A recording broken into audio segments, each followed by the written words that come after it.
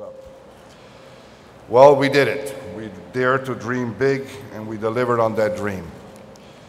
We have presented 16 all-new products in just 19 months. We have begun to completely overhaul our production processes, introducing the highest quality standards in the world at all of our plants.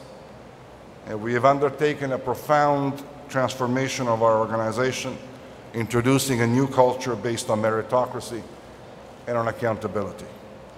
And these principles have become a core part of our corporate philosophy, a philosophy where merit prevails over whom you know, and leadership over authority, the pursuit of excellence over mediocrity, the spirit of competition over egocentricity, and reliability over idle promises. These values form part of who we are today, and they need to be protected, and they need to be preserved.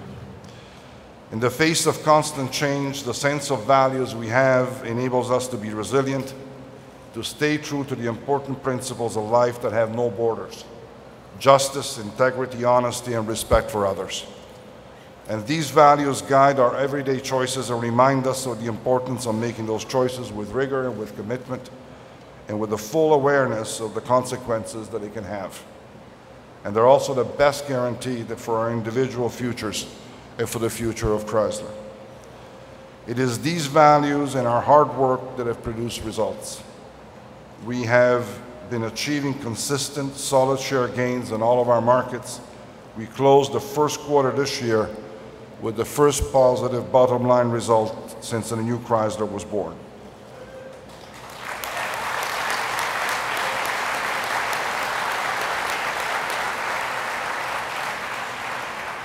We are changing both the image and the substance of our group, and are regaining the faith of the public at large, and even more importantly, of our customers.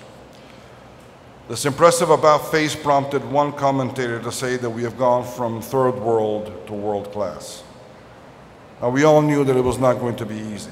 All of us remember that until just a short time ago, in the eyes of most, Chrysler had been condemned to death. It wasn't going to be easy to regain confidence from a world that has seemingly turned its back on the organization.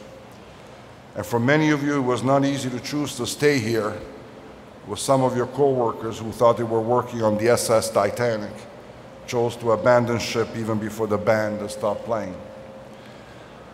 But easy is not a label you can give to anything which is truly worth doing. And building a new Chrysler definitely is something worth doing.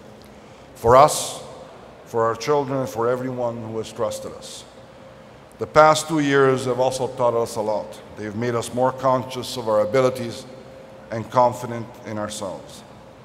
They taught us that the only difference between the possible and the impossible is that the impossible has never been done before. This morning I wrote a letter to all of the Chrysler employees that you probably either received, or if not, you will shortly. And then I decided I couldn't stay in my office, not today. I needed to come here, and I needed to see you. Today is one of those days you want to share with those who made it a reality. And that is why it was very important for me to come here and speak to you, to all of you in person, and with all your co-workers who are watching this from other plants. I wanted to thank you, each and every one of you, for what you've done.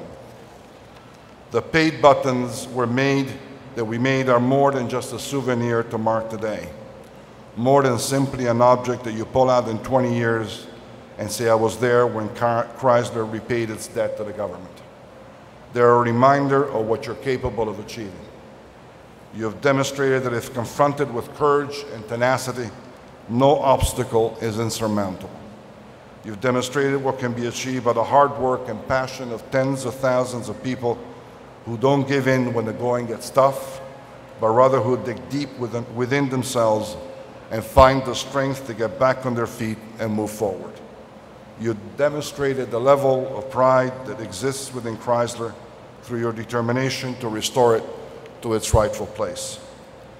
And above all, you've demonstrated your belief in yourselves and in each other. This is what the button is about, not just repayment, but also faith in who we are and where we're going. These moments are not just moments of celebration. They're also occasions to reflect on how we got here and why we got here. As always happens in life, the hardest, the most difficult moments, when you feel lost and you believe that there's no longer hope, are also the most meaningful and the most character-forming moments that change you forever. Those who survive, who find the strength and the courage to stand and fight, will never be as before. Survivors are different people. They're special people. You and I, together with all of our other colleagues at Chrysler, are survivors. And especially you here at Shap, a plant which in our original plans was slated for closure.